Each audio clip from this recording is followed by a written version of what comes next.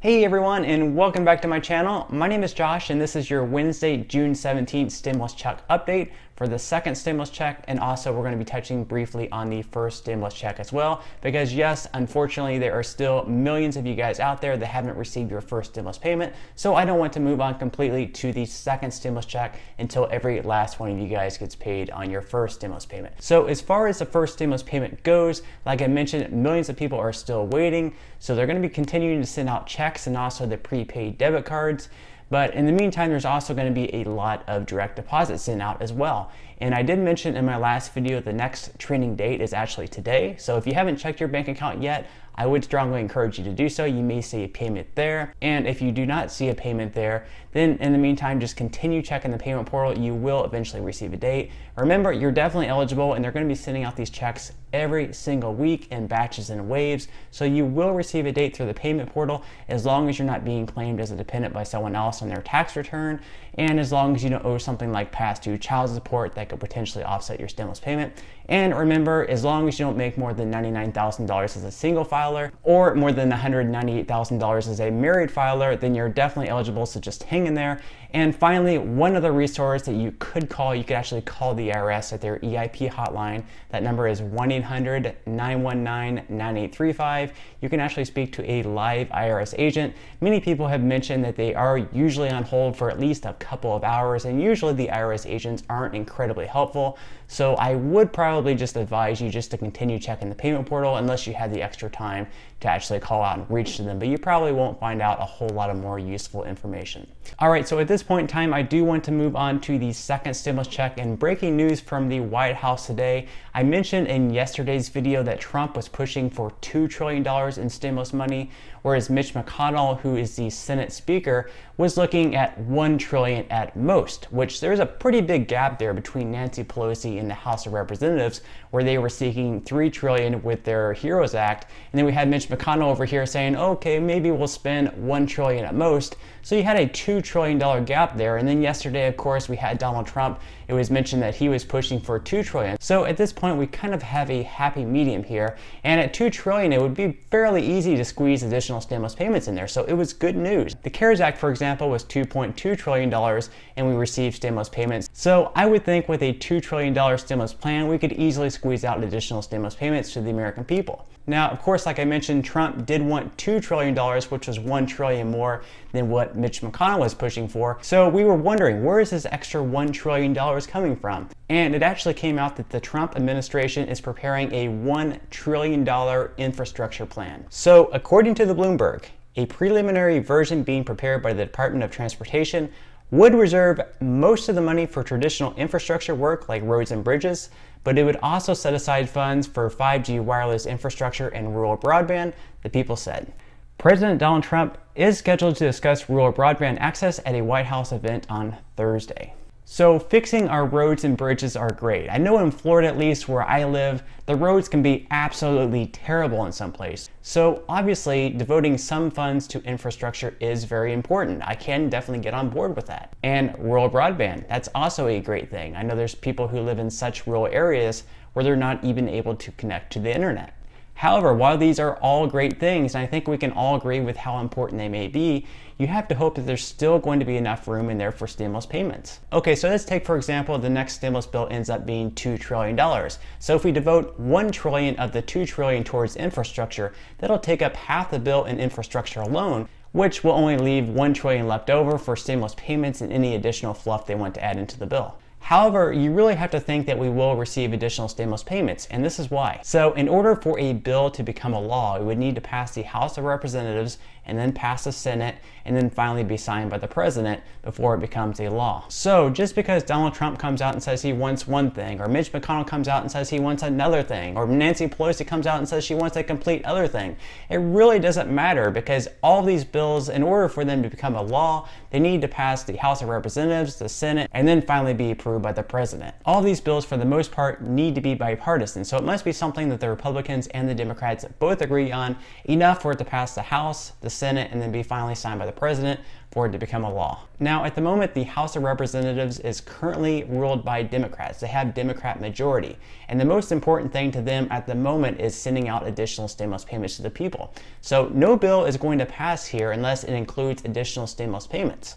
So if President Donald Trump wants to pass his $1 trillion infrastructure plan, he'll need to also include those stimulus payments in order for it to be bipartisan and for it to work. So the Democrats and the Republicans may work together. And actually, infrastructure is something that's already pre-bipartisan, that the Democrats and the Republicans both agree that needs to be done. However, the Democrats were looking more at like $500 billion versus $1 trillion. So perhaps maybe they'll meet in the middle at $750 billion, which will leave more than enough room for stimulus payments. Again, this is only speculation on my part. Nothing has actually been passed.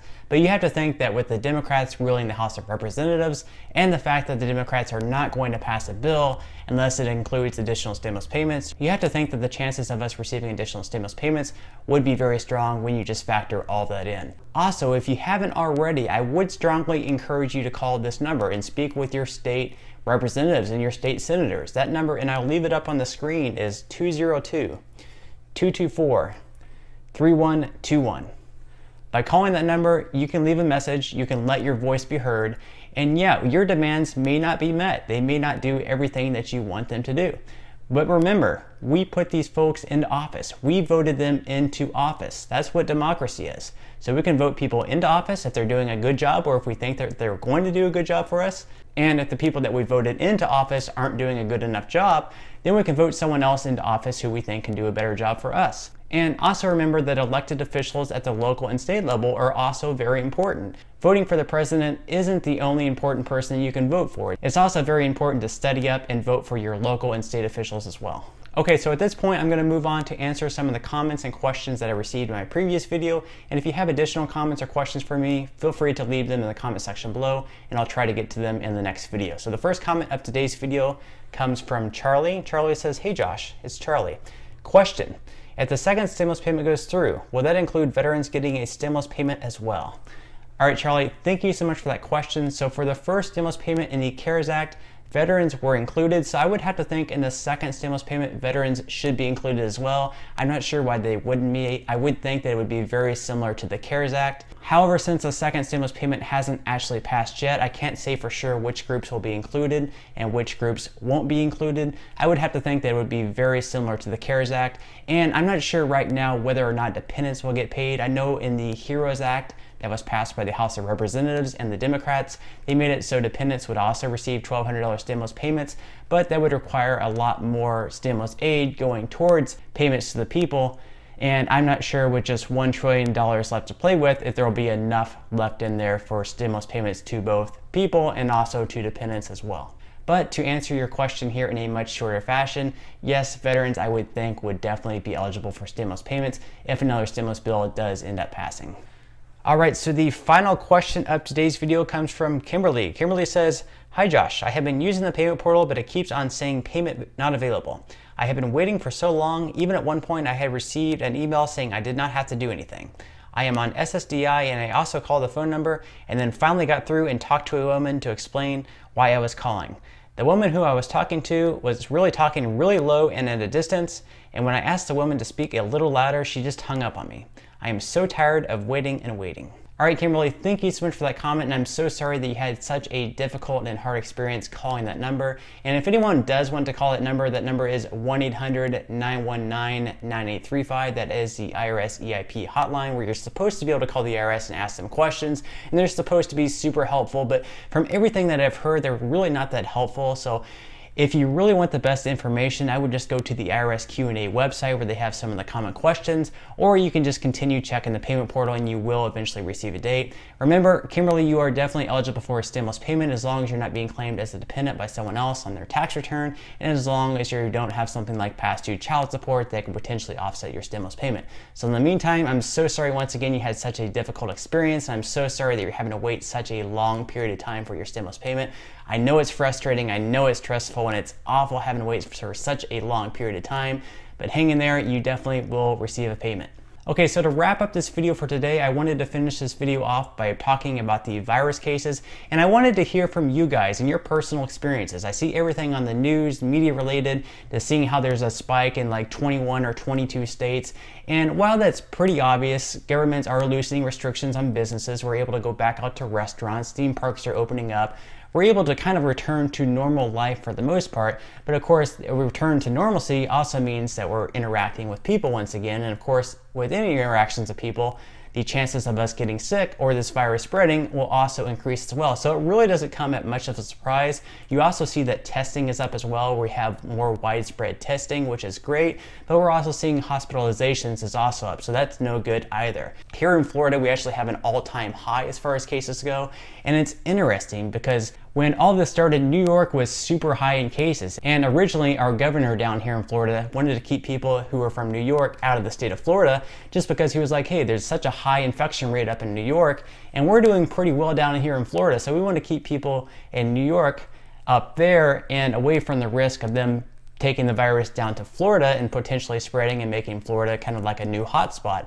Now, at this point in time, New York is actually kind of setting the bar for being like really good as far as reacting to the virus. Now they're at a pretty much a low case as far as their state goes from what I understand. And since now we are kind of like at a higher case down here in Florida, now I think New York health officials are kind of wanting Governor Andrew Cuomo keeping Floridians out of the state of New York. So it's kind of interesting how the tides have kind of turned, and now it's kind of different where New York is kind of doing really well as far as keeping the virus under control, whereas down in Florida we're seeing kind of higher new cases. And I think that can be kind of representative with Florida opening up for business much quicker than New York did.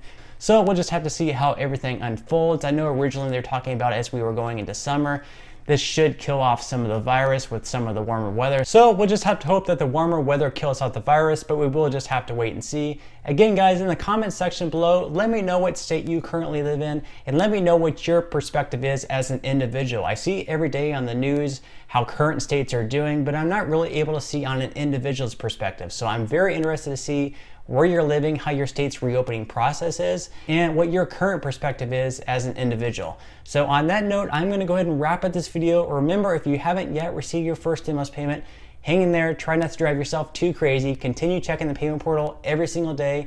You will eventually receive a date. And if you haven't yet subscribed to my YouTube channel, feel free to do so. I would greatly appreciate it. It's completely free to do so, and it's a great way to support my channel. And until next time, I'll see you guys, and I hope you have a great day today.